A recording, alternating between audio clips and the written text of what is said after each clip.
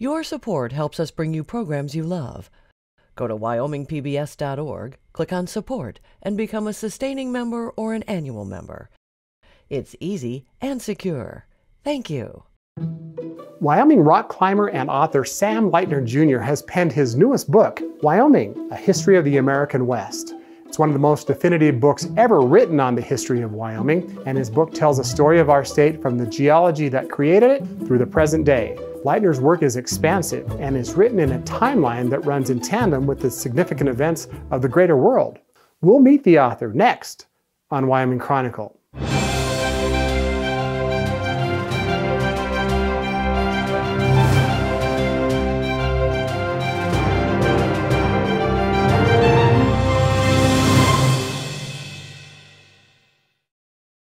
Funding for this program is made possible in part by the Wyoming Humanities Council, helping Wyoming take a closer look at life through the humanities, thinkwy.org, and by the members of the Wyoming PBS Foundation. Thank you for your support.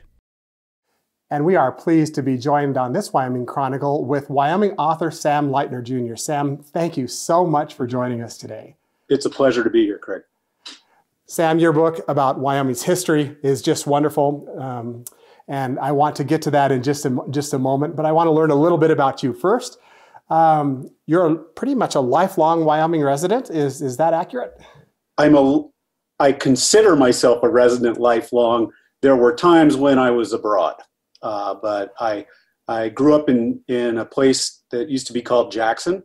That place is kind of not there anymore. It's a different place now, but I grew up in Jackson, and at an early age, I got into climbing with a friend who lives in Jackson still, Mark Newcomb, and his dad taught us how to climb, and climbing ended up really taking over my life. So, we climbed in the Tetons, but then when I got older, I made sure I was at the University of Vedauwoo, otherwise known as the University of Wyoming. And then I've lived in a couple other places. I lived in Banff for a while. I lived in southern Thailand for a while. I even did a stint in Moab, Utah, all around climbing. And so I can't say that consistently I have been in Wyoming for that entire time, but Wyoming has always been my home. My family's still here, so. And one of the great beauties of your book, in my eyes, is not only Jackson do you talk about in its infancy, you talk about Wyoming in its infancy, and I'm talking geologically. And I think maybe that's where I'd like to start with the book, The Wyoming, A History of the American West. Why the book, Sam? Why did you decide to write this book? It's I love history. I read nothing but history pretty much. If I'm reading a novel, it's either because someone I know wrote it or because it's related to some historical event that I want to know more about. And I've just always been fascinated with our history. I got the idea from a friend in Montana who was telling me, there was this book written about all 53 or 56, I think it's called 56 is the name of the book. It's about different counties there. And I thought, I could do a 23 for Wyoming. And then as I started to work on it, I was like, no, what we've got to do is actually make a fun read out of Wyoming's history, because it's not just Wyoming's history. You go looking into Wyoming's history, you're learning the Western United States history, because things either took place in Wyoming and had an effect on the states all around us, or those things on those other states had an effect on Wyoming. So I don't know.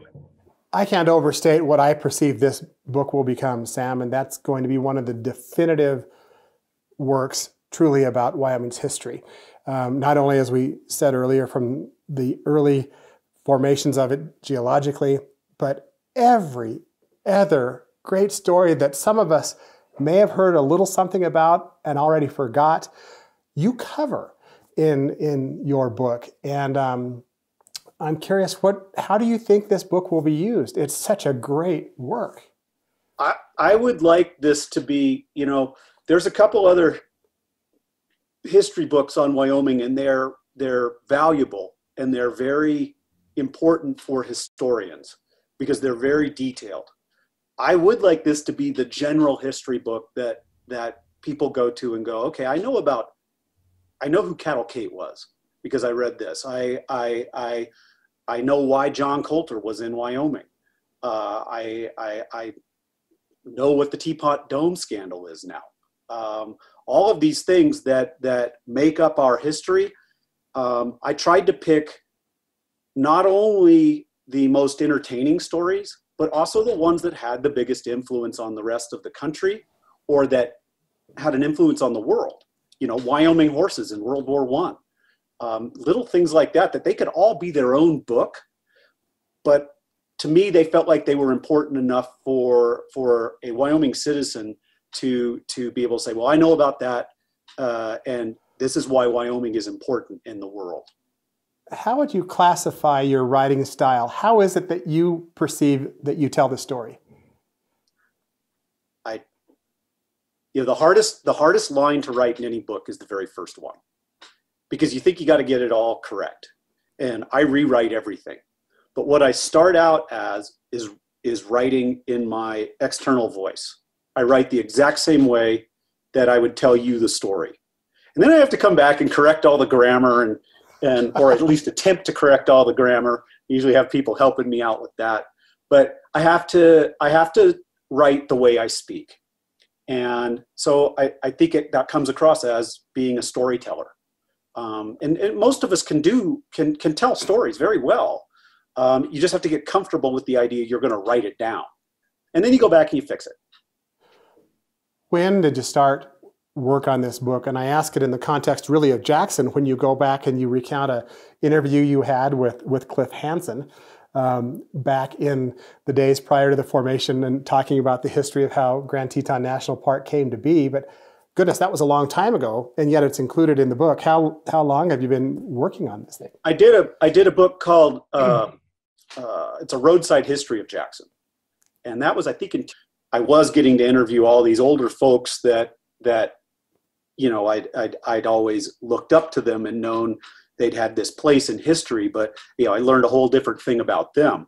But I started my research then. But I could also say that I started research on this with Mr. Parrott's history class back in the 8th grade when we had 6 weeks of Wyoming history too.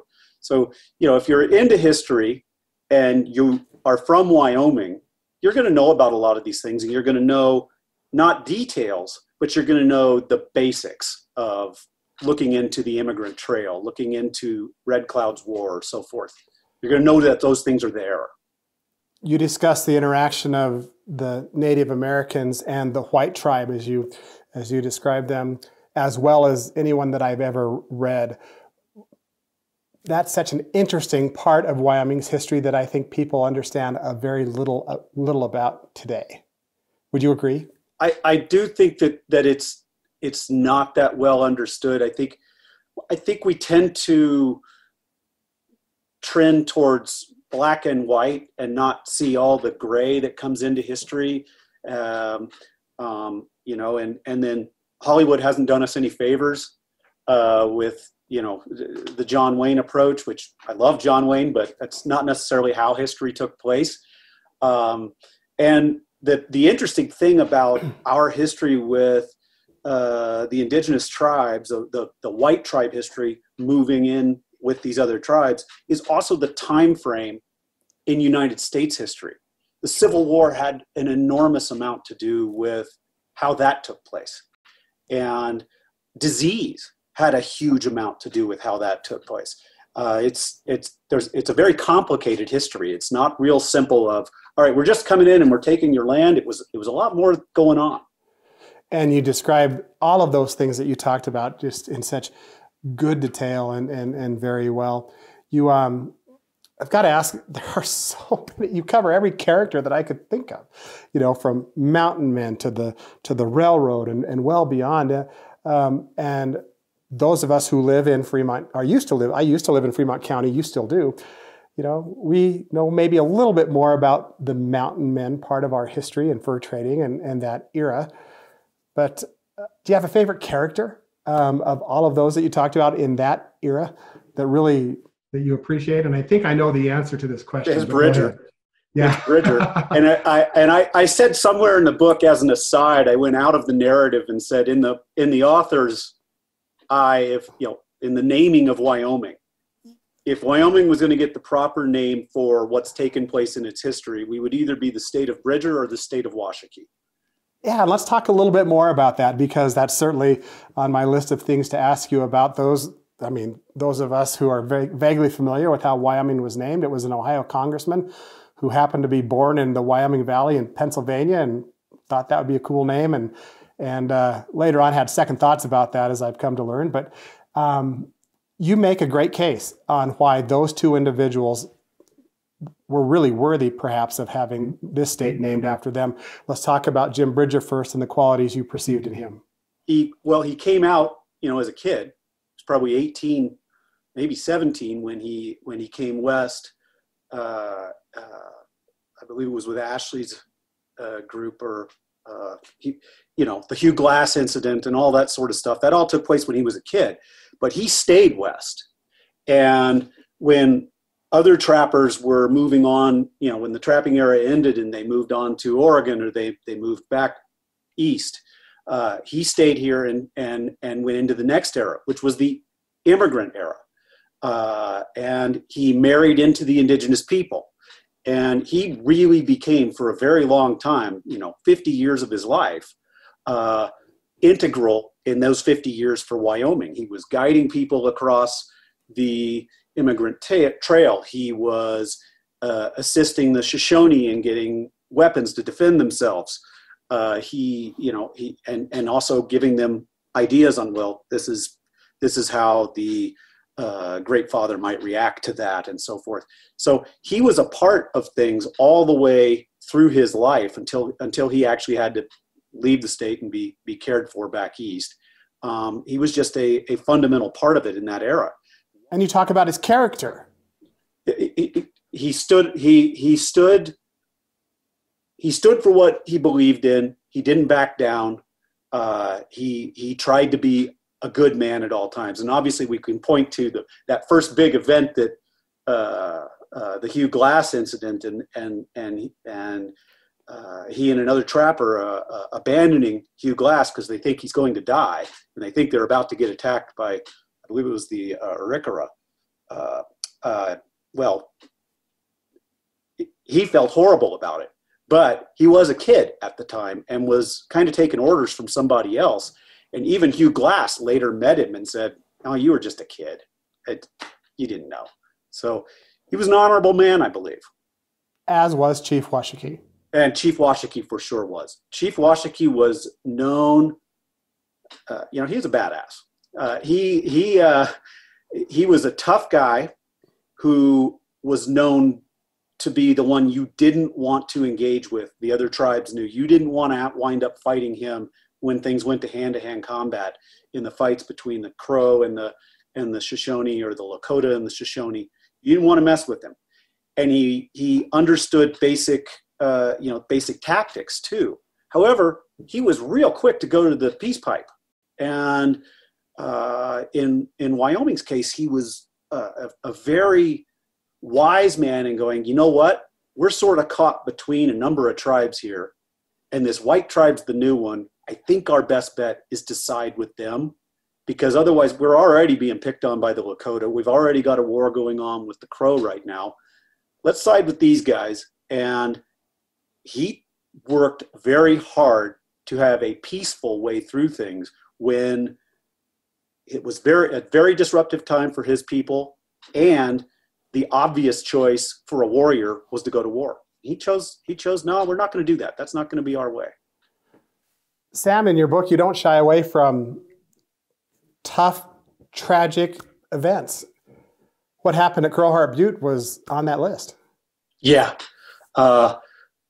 It's an interesting thing that the two chiefs did decide to, Big Robber and Washakie said, this is not, after 3 or 4 days of fighting, they said, this is just killing our young men. Let's 2 old guys go out and settle this.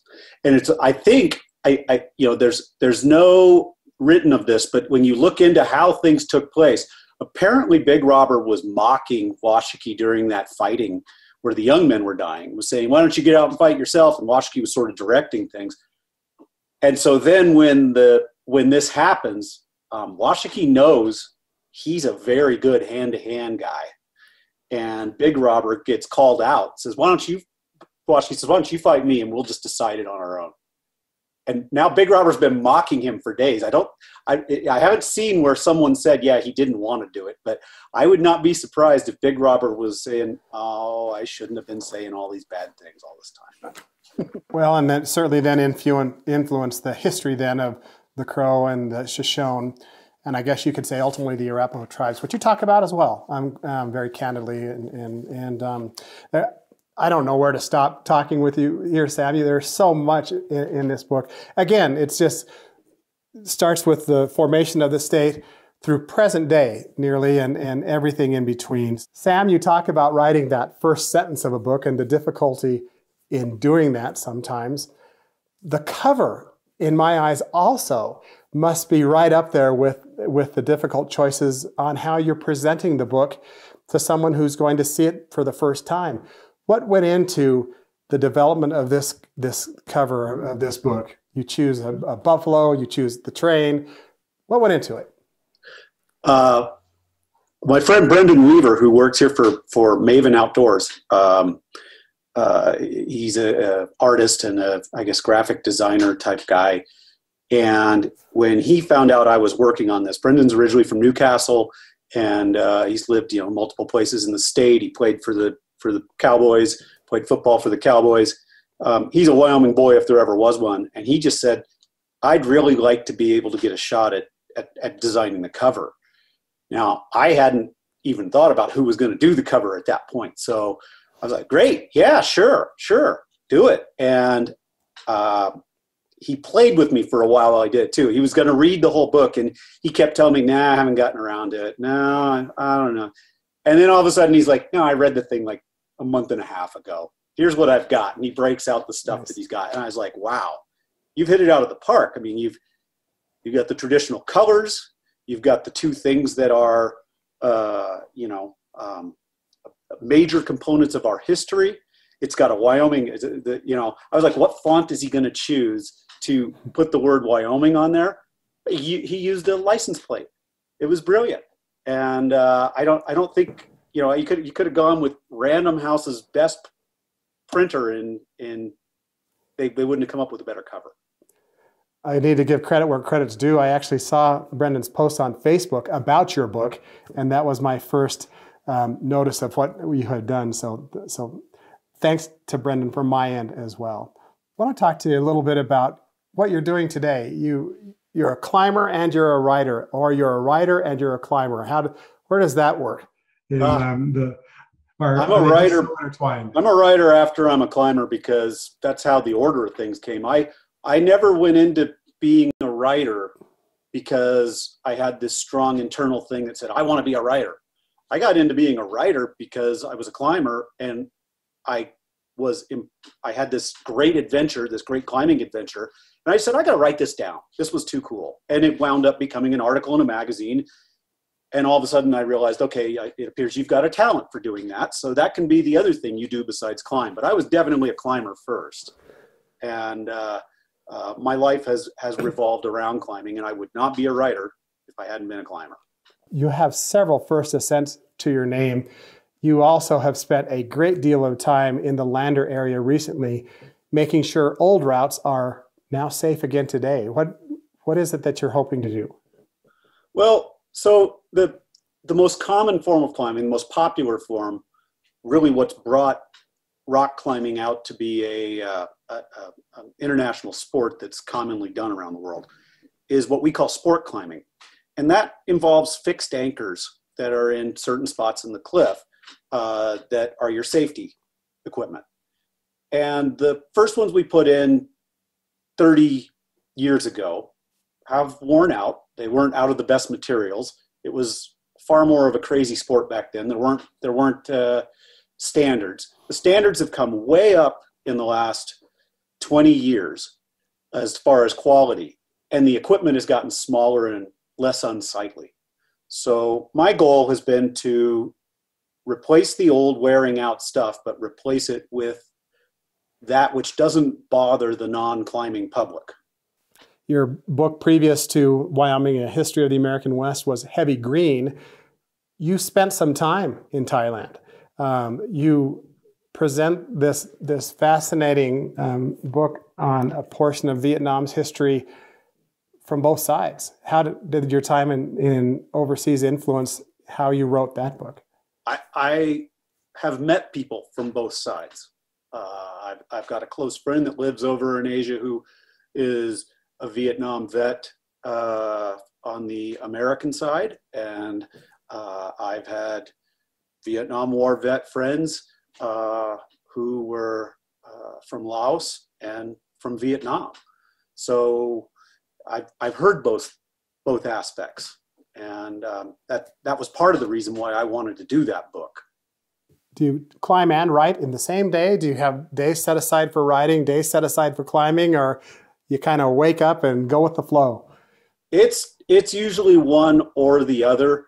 I have a hard time with the writing without warming up my mind. I can't have a lot of outside audio sources going on, and I can't have a plan to do something else that day. So I've got to just sort of focus on it in the morning and get my mind around it, and then I can stay focused on it. And the climbing, that usually requires some driving and warming up the body and so forth. So that takes all day too. So it's one or the other. You've written, I think, 9 books. Am I right about that? Is that the correct number today with the newest here? I think that's the number that are published. I have 2 that I didn't publish. One was just well, both of them were they didn't quite have a market, and so but they were fun to write. You know, really, I've thought about your book as a possible use, maybe as a travelogue. I mean, you talk about so many people in the book, and someone goes by Walcott Junction. Oh, okay. Yeah, and you know, the Bridger Valley, for crying out loud. I mean, the references are all over Wyoming Ames Monument. I mean, you could just go on. And your book provides context for all of that. So really, you've done the heavy lifting in my eyes, almost. Yeah, I think, yeah. I mean, a lot of the research has been done on doing sort of an audio version of a roadside history. You know, I've got the knowledge somewhat in my head, and definitely have the notes for most of it. But putting it in that different format and laying it out in a linear highway version, that'll take some work. But I think it'd be a fun project. How about your next climbing challenges? Do you have anything on your mind there? Well, things are up in the air right now. A number of us were going to go over and climb Mount Kenya this summer. That was going to be the big trip, but it's not looking like a lot of international travel taking place anytime soon. So probably Wind Rivers, and there's not much better of a place to go than the Wind Rivers. So, you know, I think about the book that you've written, and pretty much in present day, you talk about how even this year recently, Wyoming's fiscal woes were starting to present themselves, and I don't at all mean to bring forward that this is a political book, because it isn't, in my eyes. But now we have this next chapter. And have you thought about, you know, in the context of, you know, we're interviewing using social distancing. Our cameraman is far away from you. He has a mask on. You and I aren't even in the same town. And Wyoming is now going to change. From someone who has such a great perspective on Wyoming's history, I'm curious, Sam, what do you see? What do you see in Wyoming's future here? Don't know that I see that much great. I mean, you have to look at it in the context of a long-term history. So let's turn the time back to the last time something similar to this happened. That'd be 1919, Spanish flu. Wyoming suffered roughly like the rest of the country and the rest of the world did. And that was minor compared to if you go back to the Immigrant Trail and the number of people who died of cholera. And at one point along the Immigrant Trail, one of the Northern Cheyenne tribe might have lost 50% of its people to cholera, not recognizing that they were downstream from the trail. And then you go back to the big epidemics of flu and smallpox that it's possible wiped out 50% of the population of North America. And I guess what I'm saying is we're going through what is a crazy time for you and I, Craig, because we've lived with vaccines and antibiotics and treatments, and all of a sudden that's not working on this particular thing. But you go back through human time, this isn't that different. This is something that happened pretty regularly.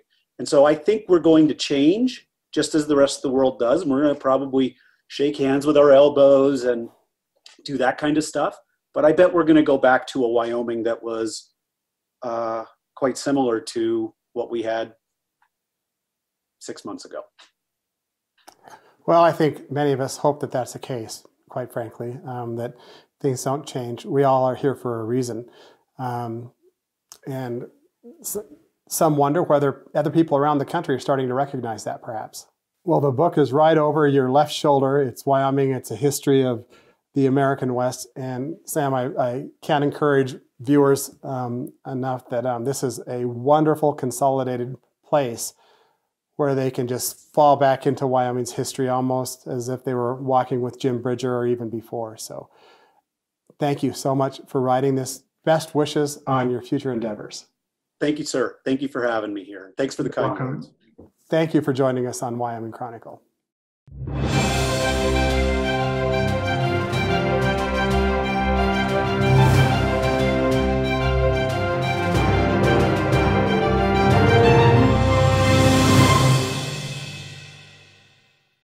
Funding for this program is made possible in part by the Wyoming Humanities Council, helping Wyoming take a closer look at life through the humanities, thinkwhy.org, and by the members of the Wyoming PBS Foundation. Thank you for your support.